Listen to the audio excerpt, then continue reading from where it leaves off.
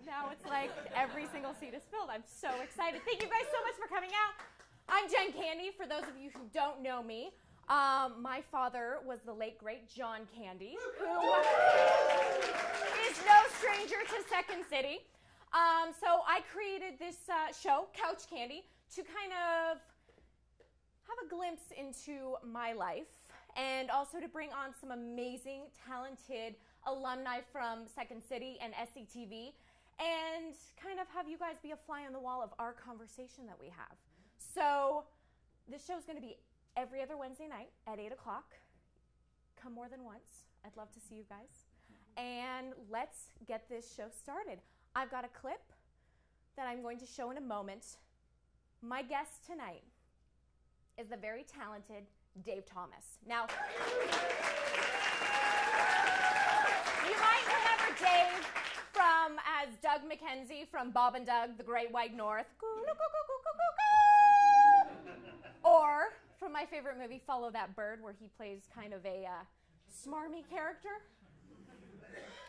And for those, he did voiceovers for Brother Bear and other Coneheads, which I watched earlier before I came in today, which is a fabulous movie. So let's roll this clip and kind of, it's one of my favorites. If you think that no ride could make you throw up, then get on down here to the Devil's Towering 10G Upside Down Inferno at Funland in Maryvale. You start with a 90-degree climb up the famous 500-foot Devil's Tower, and then plunge into an inverted 110-degree descent at nearly 300 miles an hour, producing a force of 10 Gs upon your body, more than astronauts endure during a space launch. Then you'll tear through the famous burning quarter-mile loop at nearly 400 miles an hour. Too fast to catch on fire, but not too fast to feel the heat. Then get set to hang on to the safety bar, because you'll travel upside down for nearly a half a mile before descending through a series of small loops, reaching your top speed of nearly 500 miles an hour at the famous sudden stop conclusion of our ride. Excuse me, sir, how did you enjoy the ride? Oh, it was thrilling. How about you? Loved it. It's a bug-eyed whirlwind of screaming terror. It's Coronary Alley on 50 screeching wheels. It's the Devil's Towering 10G Upside Down Inferno, 5 miles off Route 7 in Funland in Maryvale. Everyone, let's give a hand for Dave Thomas!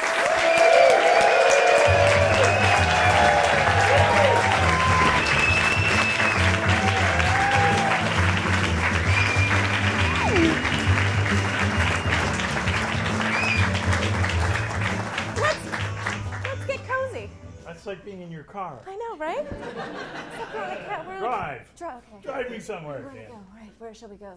This is We need great. to go to Target. Wherever you like. There we go. Perfect. How are you? I'm good. Good to see you. Thanks for having me here. I don't remember doing that. No? I was listening to it backstage and I went, Which one did I I have pick? no memory of that at all. That's sad. It's a funny one, though. We did so many sketches that a lot of them just blur together. They all blur together? Okay. Well, there we go. So, hi. Hi. Okay. Let's talk about you. Okay. Okay. So, you're Canadian like me.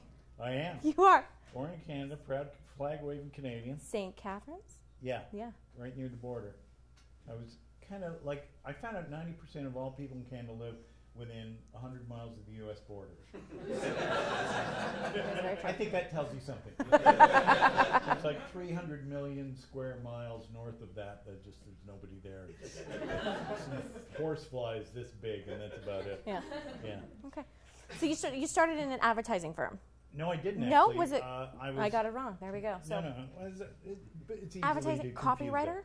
I was a copywriter That's at it. McCann Erickson, but that was only after Godspell closed and I couldn't get an acting job. Oh, so So I didn't Godspell was before? Godspell was before Got it, advertising. okay. And I didn't want to be like a waiter who said he was an actor, so I quit acting and wrote up a bunch of fake ads and got a job at McCann Erickson. And I worked there for a couple of years. And you became the head writer for Coca-Cola account? Really by default, because what happens is that there were two writers for all of Coca-Cola Canada.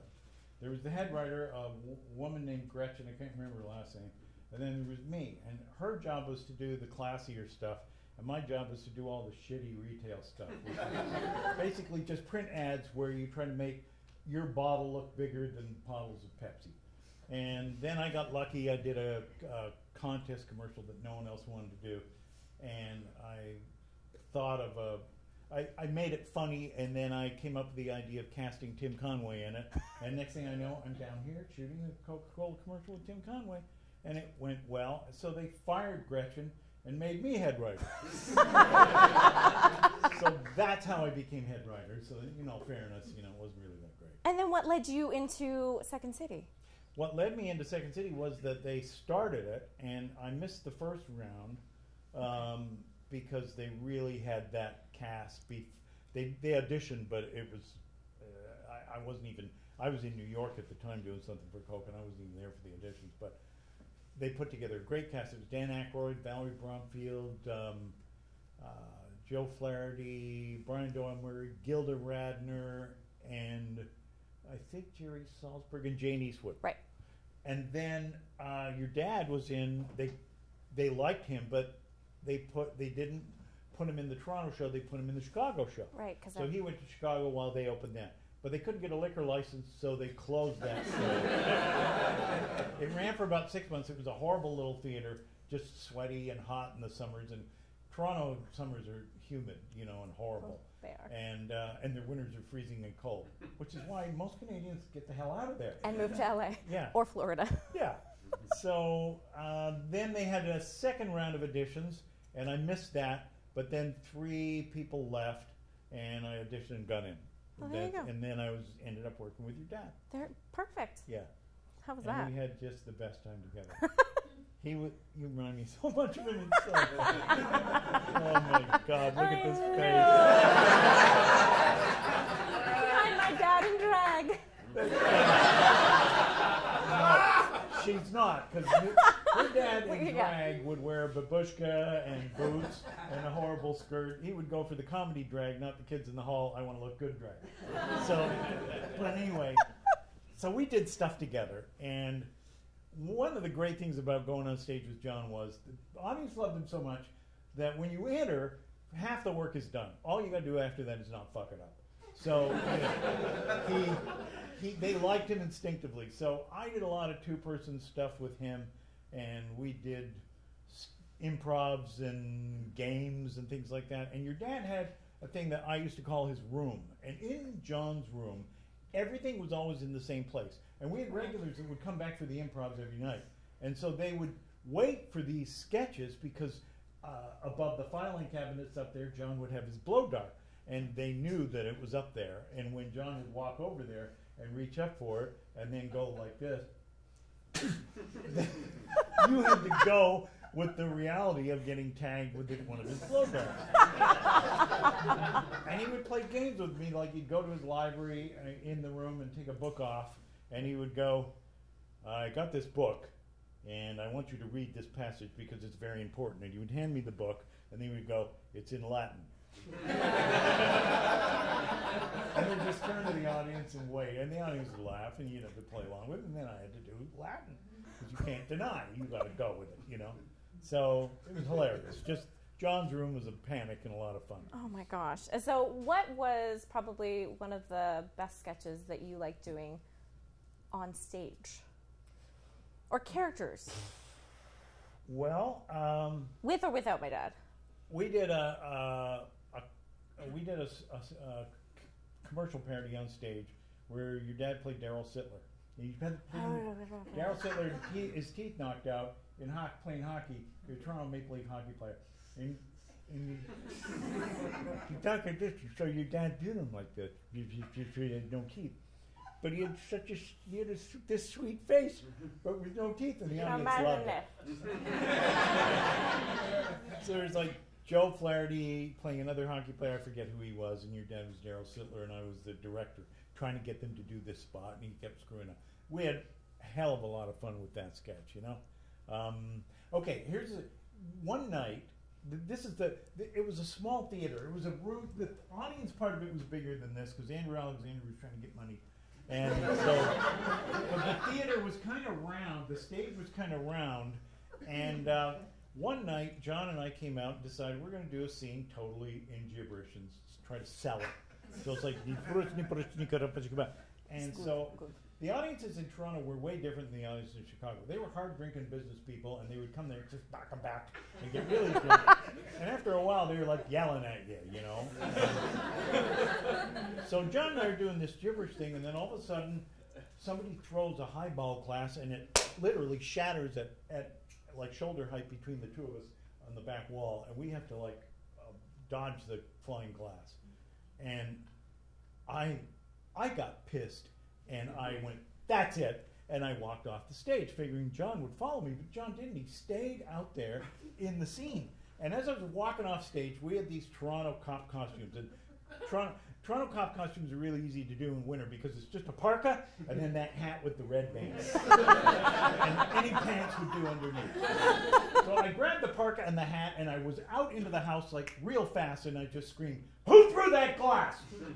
And the audience turned into like compliant civilians. and they point at this woman, and I just went, "You, out!"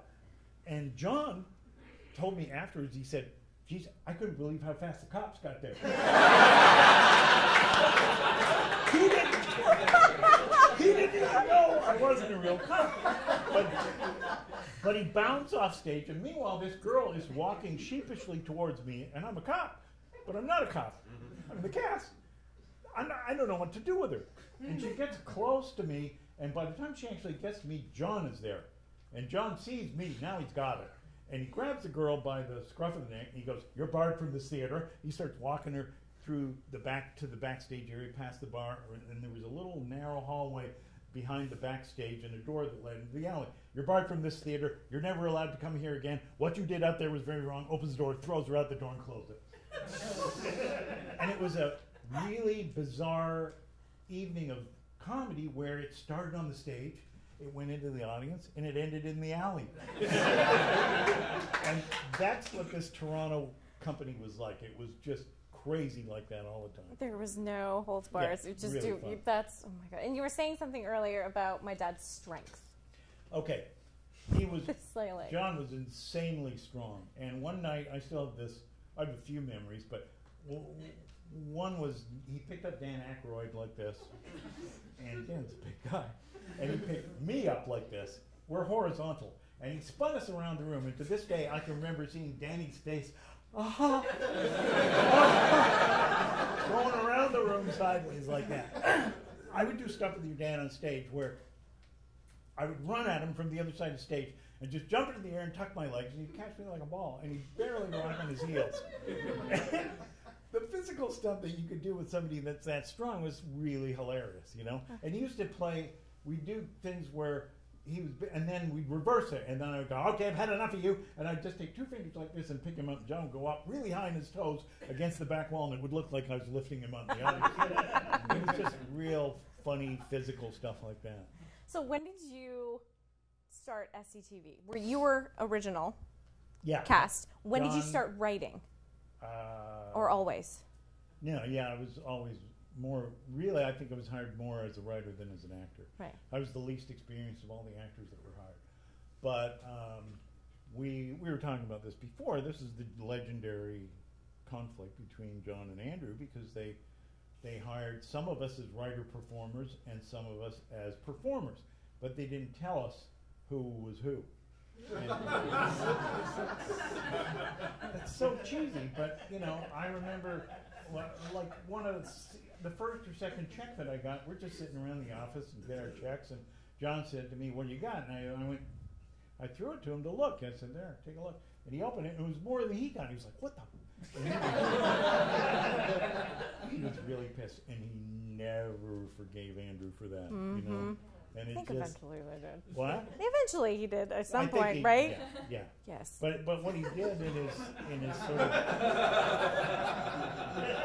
what am I missing here? No, I was just that's I can't see you. I'm in your car. We're in a car. Just pretend like we're driving and having a conversation. Anyway. Where are we going, Jim? I don't know. I think we're I want to go to Canada. Okay. Yeah. Lake Arrowhead? Okay, funny story about that. Did you went on trips with us to Lake Arrowhead, right? Of course. Yes. And I remember the Christmas Eve, your dad called me. to ask me if I would go up with him because he had put all the presents up there and all the kids were sick. So we had to go up Christmas Eve to Lake Arrowhead, get everything, and bring it all back down. And I said, I can't, John, I can't do that. I'm wrapping stuff for my kids. Forget. And I found out later I wasn't the first guy he called. My dad got the house in Lake Arrowhead because it was too far to go to Toronto for the winters and Christmas. And he loved the snow, so we bought it just for the snow. Yeah. And we maybe went twice. It was the drive. That drive is ridiculous. Yeah, it's too windy. Yeah. And then you're driving a whiteout. Yeah. You feel like you're gonna go off the cliff. But that story of John having to go get those, that was a typical John moment. He would always have these great plans and then something would happen and then he had to go and do something that was just horrible and just unthinkable. And that drive like that on Christmas Eve is terrible. I don't think I knew that one. Maybe it's like you didn't know that? No, I don't think I knew that one. Your mom knows it. My mom. Did you know that one? You didn't. But Santa still came. Oh my gosh, that's hysterical. Yeah. Gosh, I've got other questions. I know. You guys got to write some fun little questions. Let's see, because we're talking about snow. Okay. And I had a theme with all of these questions. Are these audience questions? These are audience questions. Look how long we worded that. You know who you are. The person needs an editor. That's what you should do for hire. Editor for hire. No, I have my little notes, and then but I want to read these because we were talking about that. All right. Okay. My friends and I grew up in Texas. We're fans of all things Canadian. Our favorite band was Rush. Our favorite show was SCTV. So when Bob and Doug and Getty got together, our heads exploded. Who approached who on the song, and how did that come about? Or about? Well, the reason we even did a song was because Rick was a DJ, and Rick understood the recording industry, and I didn't. And he said, we have to have 2 songs. And I said, why? He said, because we won't get airplay if we don't have songs. If we don't get airplay, the album's going to go nowhere. So we weren't songwriters or singers, really. I mean, we could impersonate singers, but we weren't really singers.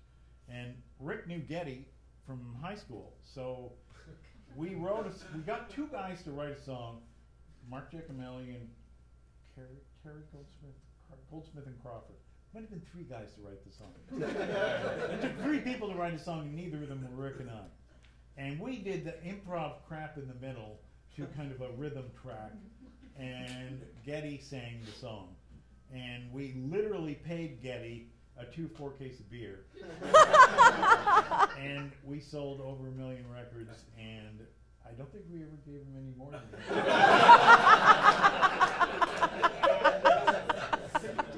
That was a good deal on your side. Yeah. There we go. Okay, it's almost like a 2-parter. Is it? No, not from Texas, but another thing. Okay, is it true that The Great White North was conceived as SCTV's response to CBC's demand for a certain amount of purely Canadian content in its programming? If so, bravo. Yes. He says bravo. So I would tell the you whole were right. story, but I don't want to waste this valuable candy time with that story. You can find it anywhere on the internet and look it up if you want. But in other words, it is yes. Yes. The answer is yes. There we go. We have yes. What other stuff can we talk about? What can we talk about? We can talk about... I can tell some more stories. Yeah, I want more stories. Okay. You told us... Okay, so we already know that I'm already imagining you running and jumping and my dad catching you. Yeah. So that's all stage stuff. Now let's shift over to SCTV. Yeah. Okay. And then we can go into your show. There's the Elvis Presley thing we were talking about. Yep. John played latter-day Elvis Presley when he was overweight, wearing capes. And then he went from the full capes to like little half capes, mini capes. And Harold wrote this sketch for John. And Harold was always writing, fat jokes for John, and John didn't like that. And so John reluctantly played this Elvis thing, and the joke is a pretty cheesy joke too. The joke was just he crashes through the stage. So we had a fake stage built, and John crashed through the stage. Well, John didn't want that really to go on, and that day that we did that sketch, Elvis died. So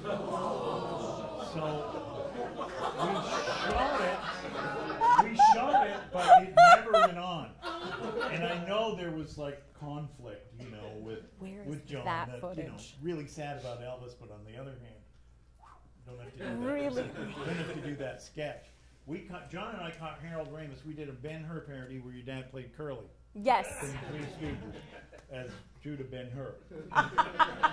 It's taking a little bit of license with that great story, but I thought it was a great turn.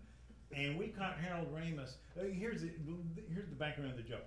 The oarsman in the boat had to wear loincloths, and everyone in the cast and a bunch of extras had to play oarsmen. And because we were just wearing loincloth, it was kind of revealing. So there were these little tan bikini underwears that everyone wore. And then after we finished the sketch, everyone just took up their bikini underwears in the dressing room and threw them on the floor. After the show, your dad and I went into the dressing room and caught Harold Ramis collecting all the bikini underwears and putting them in a bag. We said, Harold, what the hell are you doing? He said, well, I want them to go to waste.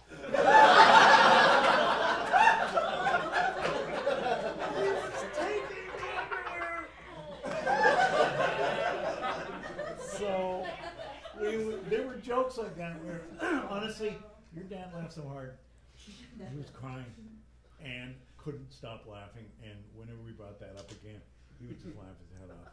What was my favorite character that my dad did that you did that my dad loved? Wendy Tang, which I'd be killed for today. It's like playing an Asian guy, a Chinese guy. It's the most racist thing, but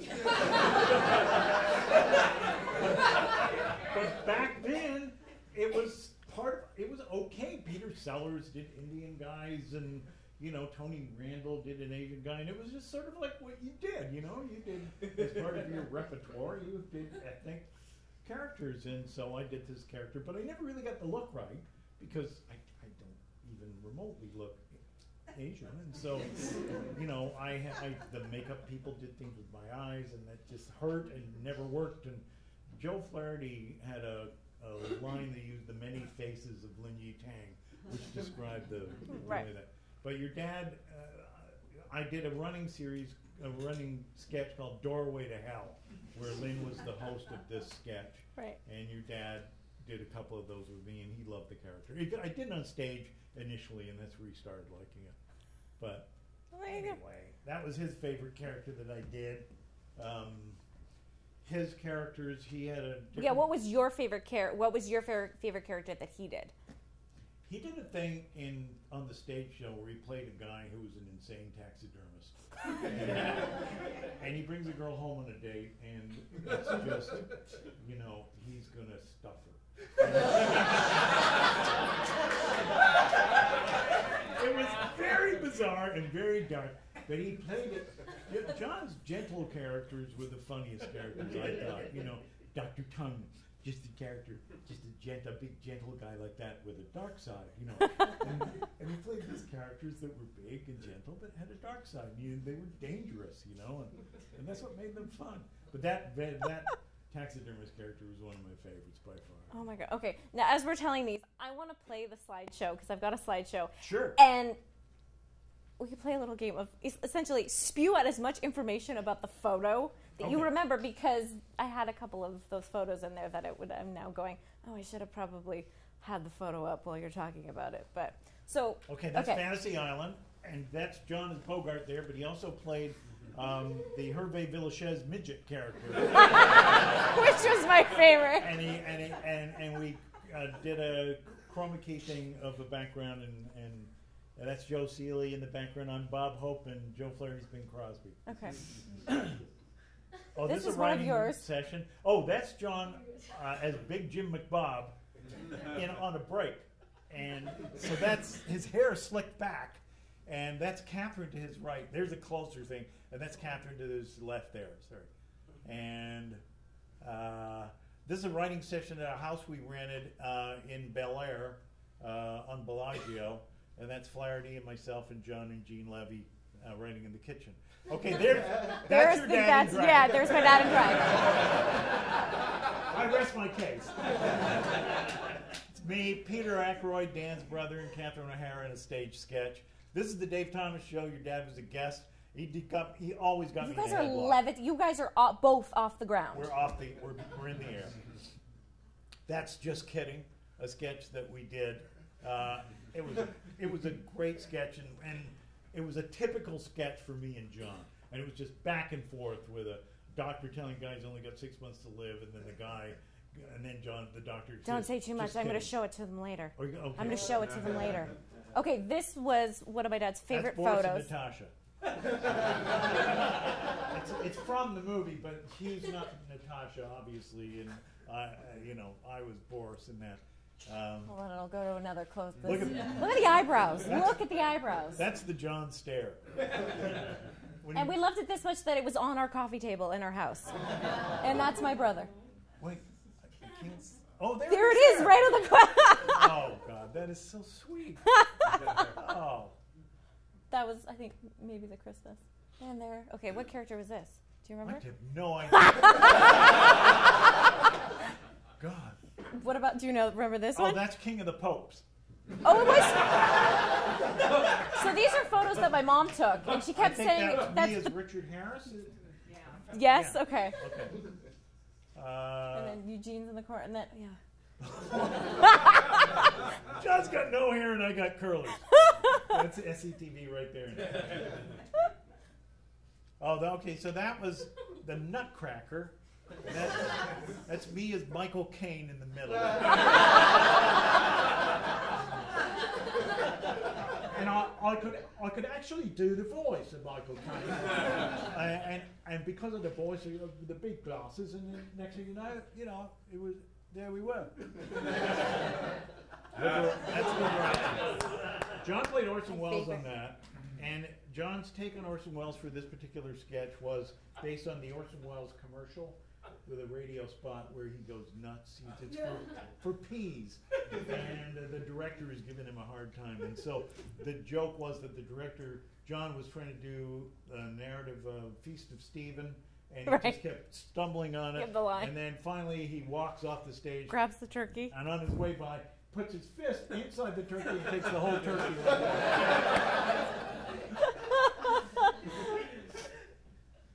Oh, that's back to Michael Caine. More of that, more of Michael Caine, and that's me with the glasses off. Must be on a break.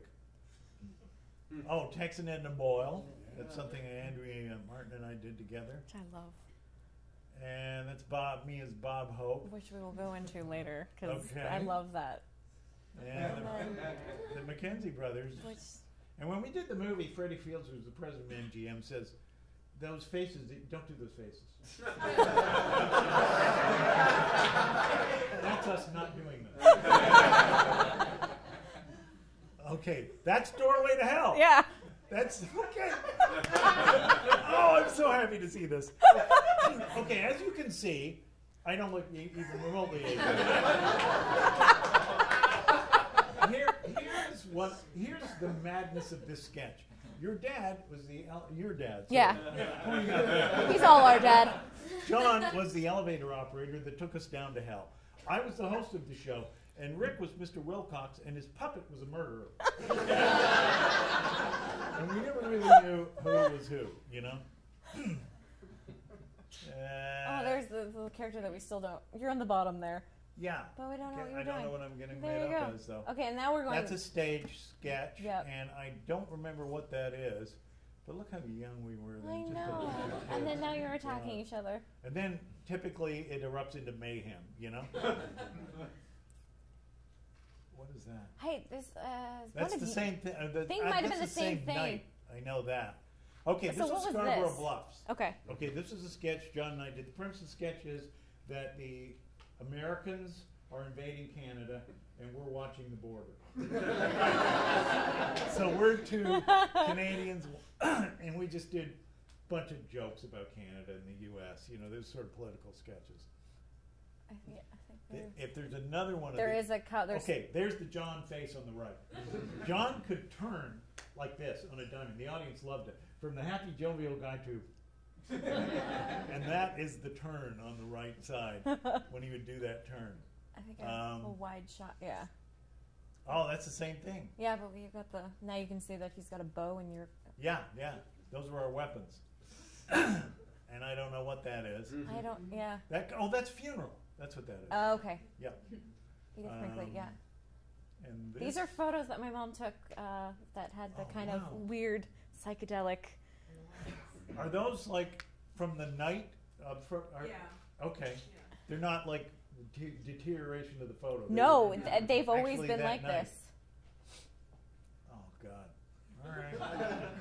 When you see yourself looking like that, and then I go to the mirror, it's sort of like... Oh, here's the gums. Okay, so that's Daryl Sittler, the Weetabix spot, with Joe Flaherty and myself as the director. We had so much fun in that. But just the frame, that's Andrea. She's the prompter on the right. Isn't it Andrea? Yep. Yeah. Yeah. Oh, so you had a bunch of these Well, yeah, photos. but it was good because you had the close-ups, and we had the further up one, like further distance ones. It's just there.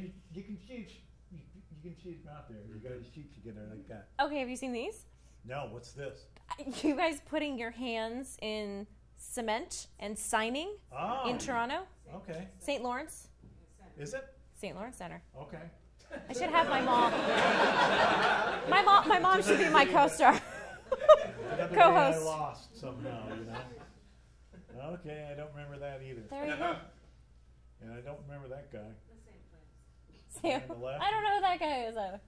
Oh, this is Emily and me on a camel. And then I know. And then hold on, the next one is my brother and Jonathan.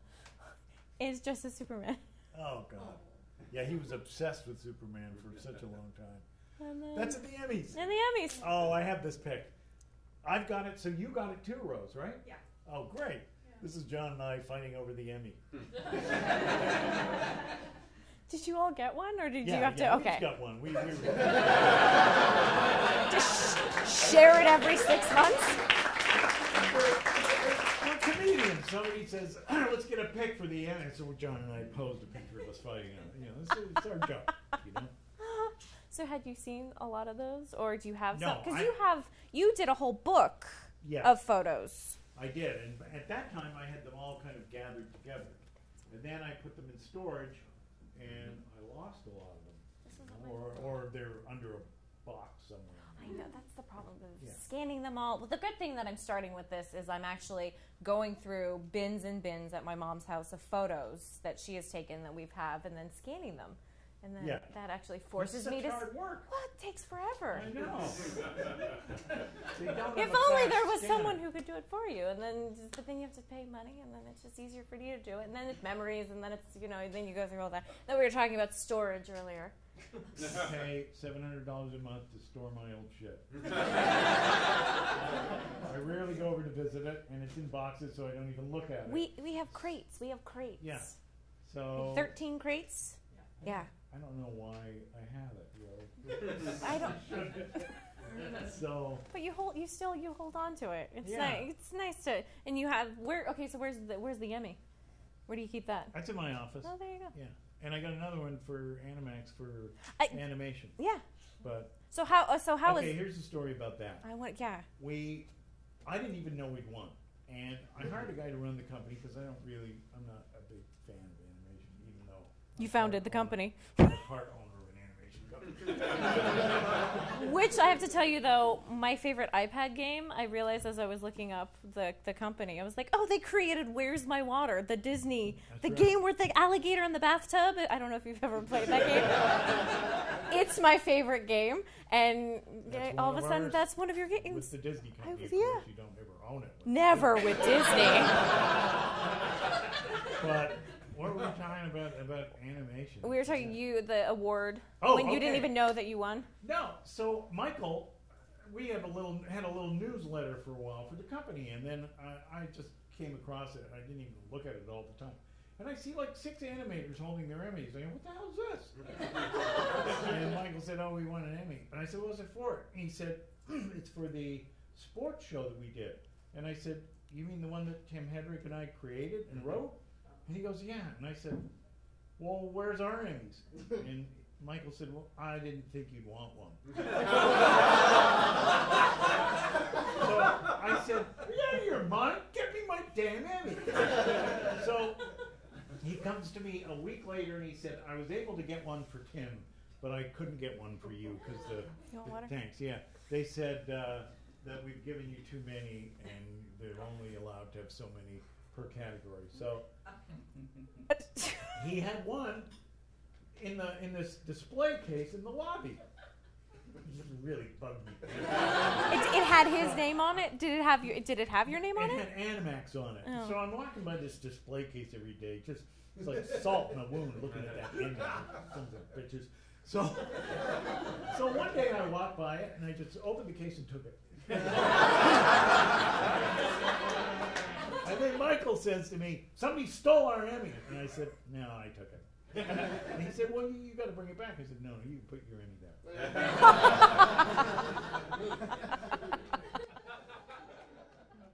Oh my gosh, that's So- hysterical.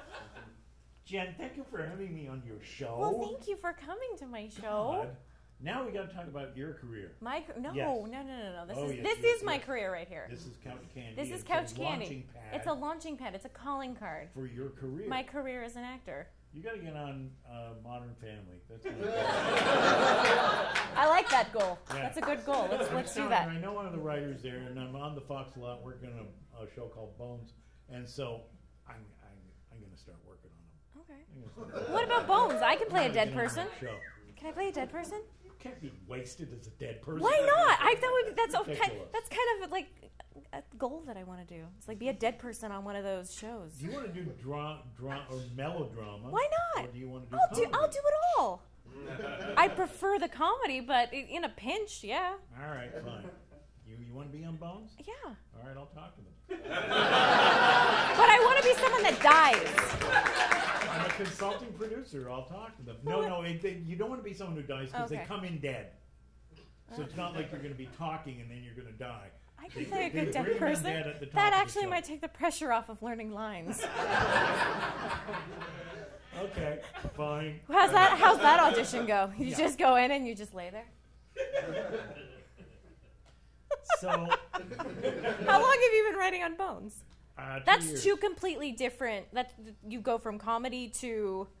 As I got older, I got less funny. So Hard to I decided believe. to move to drama, and it's been great. But you that know? show has kind of a light, It does, but it has really light comedy that you don't have to be that funny. a to be dark the writer. comedy, as they call it. So yeah. Yeah. Yeah. So I do the kind of lighter, kind of lame jokes that are on that show. But I write whole episodes. I really do. But I love it because it was a different thing to do.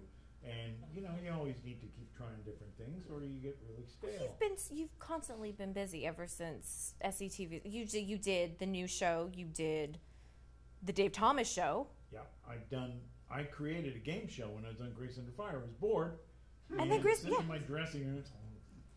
And I was reading about Merv Griffin and how he created Jeopardy and Wheel of Fortune. And I thought, oh man, I should do that.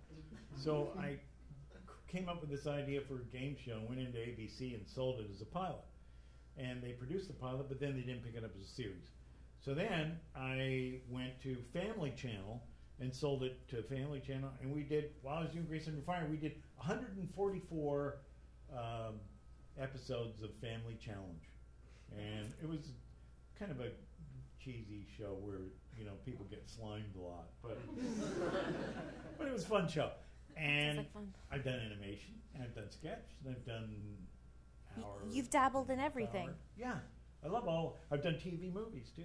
You're like me. I feel like I wear so many different hats. Like I wanted to do producing and then acting, and then I just did one stand-up show, and now I'm a talk show host. I wouldn't want to be doing a talk show host? What are you, this is what That's I call. what you should do. Well, Modern Family. You should have a show like Ellen. okay, called Couch Candy. Yeah. How would we get something like that going? I have no idea. Well, we got to think about it. We got to find an audience. Yeah. We got to find. Wait a minute. I have a feeling this is happening. Oh Wow. So creepy. So creepy when your dreams become reality. I did have a nightmare last night. You did? I did. The nightmare was that nothing, no offense, Jason, none of the sound cues were, like, it was one of those things where there was a show prior, and then I come in, and they're like, we don't have any of the sound cues. We don't have the videos. We don't have anything. And I was like, oh, it's all on my computer. Couldn't get my computer to work.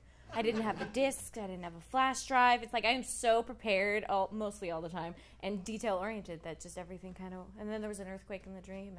And I was driving a double-decker bus. This is a whole other topic that we're going to. So I don't even... those dreams, those backstage dreams? I have those all the time. I was talking to someone at work where I have dreams where I'm doing a play, and I'm just about to go on stage, and I'm asking, does anyone have a script? I need a script. Does anyone have a script?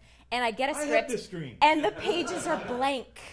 Yeah. I just need to, like, refresh my memory. And I get mad in my dream at the people that won't tell me what I'm supposed to do. Okay, jerk-offs, if you're not going to tell me what to do, I'll just go out there and make it up, and it may embarrass you, you know. But it is, I think it's a performer dream. I think a lot of performers have that anxiety. I had a horrible writing dream, and it was so vivid, but it was like, I'm in a writing room, and I'm in a kind of a rattan, bamboo, rickety kind of structure where we're working on scripts, and I look out the window, and there's this giant tsunami coming, and I'm like, what the hell? And I tell everybody, there's a tsunami coming, and I run out, and this thing just like flattens everything, and then somehow it's back up and going again, and we're all writing again, and it's still coming again in the window. It's like it's on a replay, on a loop. Horrible nightmare. Yeah. It's not that funny, but it was the real thing. You're expecting a payoff, and I didn't have one. So. Okay.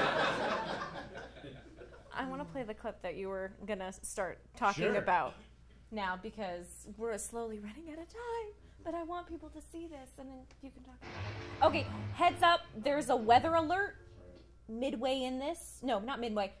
Within the first, minute. 2 of them. So once you hear the beep the second time, you're in the clear. It's not part of the sketch. No. But it is really funny. It's just one of those things you have to put up with. Hey, Doc. Sorry I'm late. Okay.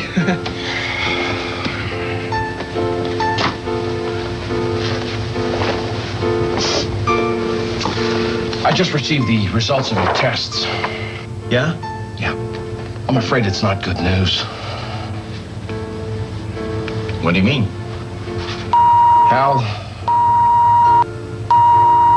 you have 6 months to live. Oh, no. I can't believe it.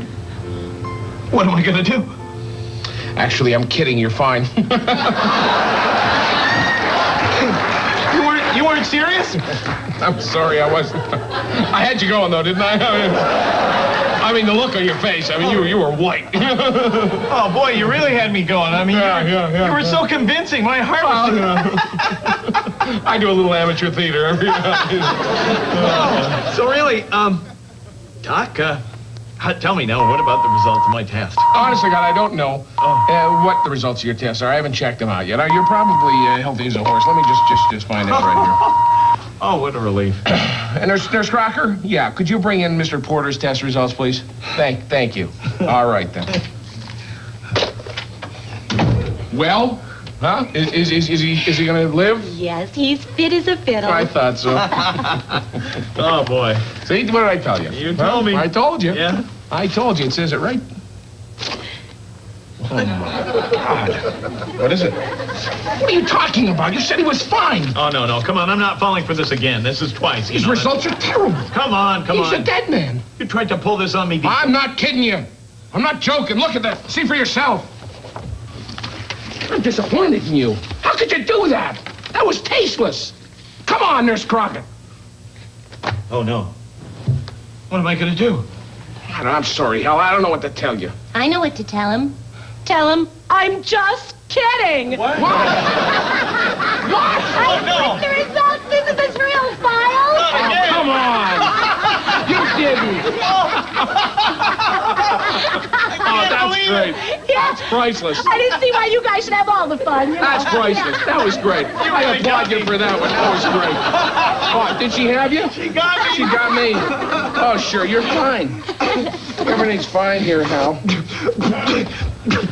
Hal? Hal! Holy hell! Holy hell! Hal! Hal! Come on, Hal! Come on, Hal! Say something! Hello! Hello! Hello! Come on, speak to me! Kenny! That's not funny! I got you! That's not funny! That's not funny! That's not funny! I don't like that! Oh, come on, I already called that, Jack. Can't breathe! No, can't breathe! No! Can't breathe! No! Oh! You boys are dilating! It's really happening! Oh, no, he's kidding! No, Norman, don't die, please! Oh! He's dead! What? You killed him with your dirty, rotten practical jokes! And I loved him! He was more than just a boss to me! I can't live without him! What? What are you doing? Goodbye, Norman! Oh, my God. Nurse! You're alive! Sure, I was kidding! Well, you just killed your nurse with that Oh, joke. my God! He jumped out the window. Oh, my God! It's a joke! Just kidding! Oh, I can't believe it. Get out of here! You really got us with that one. Boy, you are something. All right, get her hand there. All right, let's pull me pull her. up. 1, 2, 3. Here we go. Ah. Oh! There they are! They killed her! They pushed her out! Hey, you! What are we going to do? I don't know. We got to get out of here. Yeah. Hey, you up there! Yeah. Just kidding! I can't believe I it. can't believe they set us up. That's funny. What a couple of jerks I we are, can't huh? believe we bought it. Oh. Boy, I don't feel as stupid as you, though. Why? Well, I didn't do the whole scene with that stuff on my jacket. What stuff? Hey, you Oh. I'm kidding.